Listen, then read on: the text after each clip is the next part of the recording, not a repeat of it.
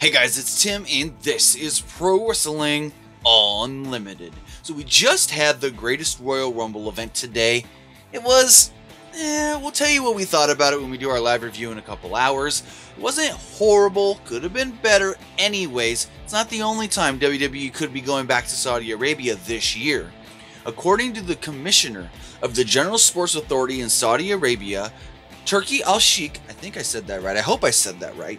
He is stating that WWE is looking to come back this November with another big show.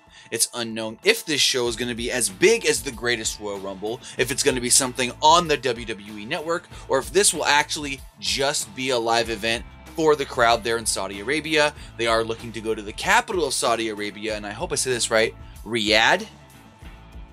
I hope I said that right. In Riyadh instead of Jeddah. So it looks like they're going to be traveling around Saudi Arabia when they do their different shows in the country. So it's not just only be in this city or only be in this city. They're going to spread it out, kind of like they do in other countries. So if we do hear anything else on the WWE returning to Saudi Arabia as early as this fall, November, we'll have it for you right here on Pro Wrestling Unlimited. But that's going to do it for this episode. Remember to comment below, like and share this video, like us on Facebook, Instagram, and Twitter, subscribe here on YouTube, and follow PWUnlimited.net for the latest in pro wrestling news.